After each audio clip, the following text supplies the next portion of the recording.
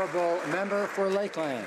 Mr. Speaker, I rise to recognize the life of Edgar Corbière, who passed away in April. He turned his family's personal struggle into an enduring legacy of compassion and support for others. This summer marked the 20th annual Hang in the 30's, which has supported more than 5,000 people in the Lakeland region in their fight against cancer.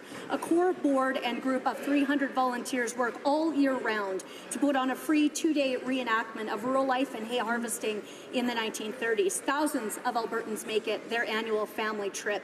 Every penny donated there and by others is given to cancer patients and their families for medical bills, travel and parking costs and other expenses not covered by insurance. Hang in the 30's currently supports 40 people a month. Thank you, Edgar, for your labor of love and selflessness. I'm so proud to represent families like yours and communities like Maleg, who reflect the very best of what it is to be Canadian.